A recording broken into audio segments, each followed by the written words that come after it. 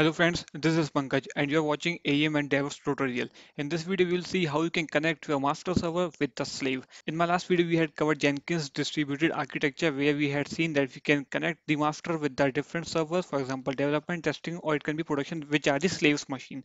And we can create a connection between these machines, between master and slaves, by using JNLP. We already have master server where we already have Jenkins installed, and there is no need to install Jenkins on these slave machines. All you need to install JDK on it. And these servers can be connected to master using JNLP connection. In this video, we'll see how you can do this. So before starting this video, if you have not subscribed this channel, so you can subscribe it and do press the bell icon. Let's get started. Let me go to the AWS server. Here you can see we have Ubuntu where I have already Jenkins installed, and this is my slave Ubuntu which we had installed in my last video.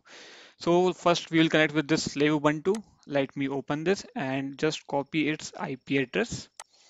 And now go to the putty and put the IP address here and click on SSH, click on auth and upload the PPK file.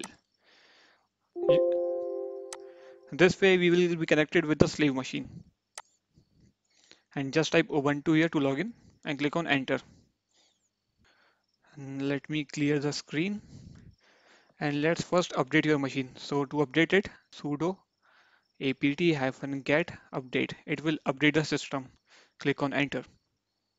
Once the system will be updated, you need to install JDK. To install JDK, just type sudo apt-get install default-jdk and click on enter. It will install the JDK on your machine.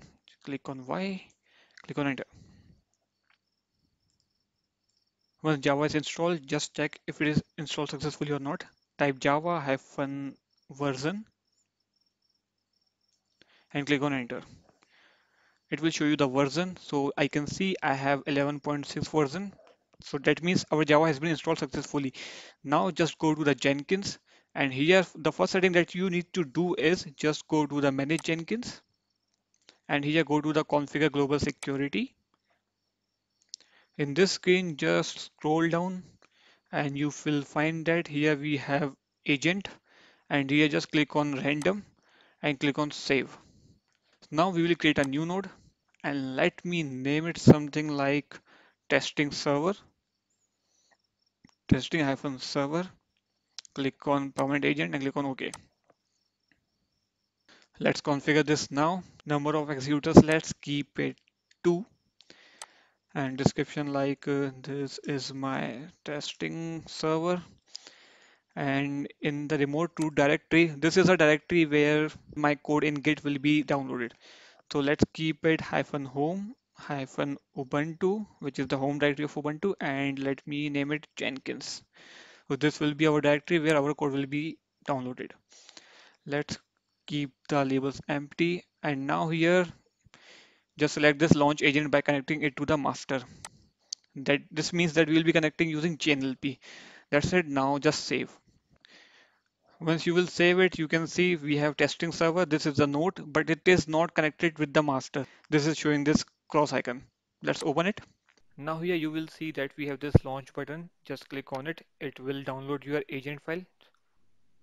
Click on keep. It has downloaded slave-agent.jnlp file, and after that just click on agent.jar. So it will also get downloaded. We we will be using these two files, JNLP file and this jar file, to connect with our master. Once these two files are downloaded, just go on and download filezilla. To download filezilla, just type download filezilla, and here you will get the first link. Just click on it, and from this button you can download the filezilla client. So it is a FTP client using which you can upload the files in the server. So we will upload those two files which we have downloaded on the server using this filezilla client. So let me open this filezilla now. This is our filezilla, and in the host you need to put your IP address. In the host, just put the IP address of slave machine. So just go over here and copy the IP address and paste it over here. And in the username, put Ubuntu. In the port, type 22, and in the edit, just go to the settings and here click on SFTP and here upload your key file, which is our Ubuntu test ppk, and click on OK. And now click on quick connect. So this will be connected to our slave server. In the left pane you will see we are connected with the local, and in the right now we are connected with the remote. So now just go to the downloads. In the C we have this users, and in the users just go to your username and just go to the downloads. Here you will see two files, which is agent.jar and slave agent. So we have this agent, we have this slave agent.jnlp. Just drag and drop over here, and also drag and drop this agent.jar file. Once this is done, just go to the putty and here just type ls.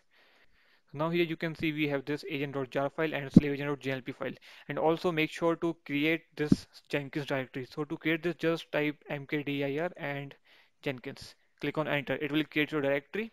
Because we have created this directory Jenkins because whatever code we will be downloaded from the GitHub, it will get downloaded here. And we had mentioned this while creating our testing server node agent. Once these files are uploaded, just go to the Jenkins and copy this command, and here type sudo and paste your command here and click on enter. Let's see what happens next. It is getting failed. We are getting some error, which is port 40237 is not reachable. It is trying to search for the port 40237. So we need to open this port in our server. So let me go to our AWS, and we have this Ubuntu here, the where we have Jenkins installed. Here go to the launch. Here go to the actions and click on edit inbound rules. And from this screen, you need to open your TCP port. So click on add rule and TCP. The IP address it is looking for is 40237. Let me check it again. 40237. Okay. And select anywhere. Now click on save. This will open the port 40237 for us. Now go back to the Jenkins and type that command again and click on enter. Now it should get connected. Let's find out. See, it has been connected now successfully. So now go back to the Jenkins and go back to the nodes. We should not see cross sign over here now. Okay, now here you can see the master and testing server has been connected successfully because as you can see there's no cross sign over here. So this way you can create your slave agent and you can connect that slave with your master. That's it from this video, guys. Thank you, friends. If you enjoyed this video, subscribe my channel, like this video and share this with your friends. Thanks again for watching.